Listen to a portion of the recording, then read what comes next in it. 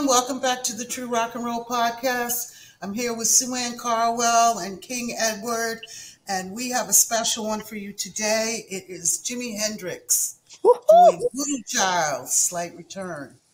And this was recorded in Stockholm, Sweden in 1969, and it's one of my favorite performances of the experience. So let's get that started. Joanne, you want to put that video up now?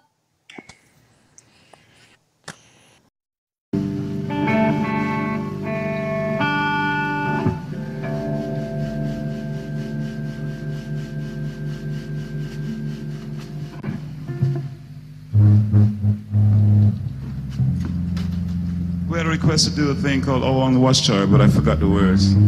So we won't do that one. We never played that before in person anyway. We only recorded it because we liked it. But I really am sorry.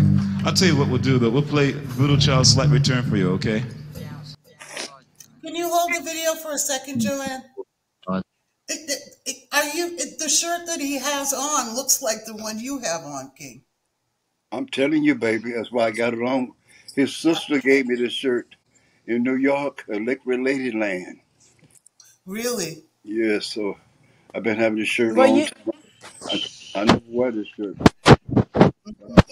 Well, it's beautiful, the colors. Yes, yes. I have the turquoise one that he went on to wear. See, I'm mad now because remember I had my shirt on the last time with the boa and the fur and the boa, and Yeah. I didn't get to put my afro wig and my bandana on now. We'll do another one and we'll let you do that, okay? All right. All right, Joanne, we can start it back up again.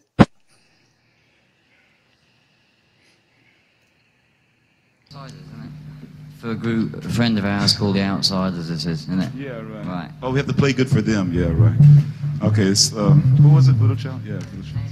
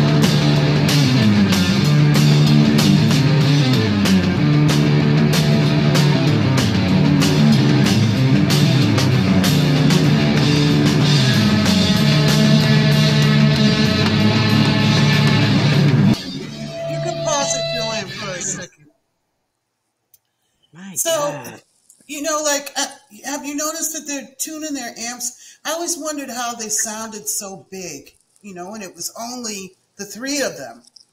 Yeah, the reverb. Once again, the reverb as well. He created the reverb Mm-hmm. and the wah-wah pedal. That's all Jimmy, baby. And the speakers Mm-hmm. were so big, and whew, God, he used to blow them out. Yeah. He was, Made the What'd you made say, them Slim? he made them amps ring.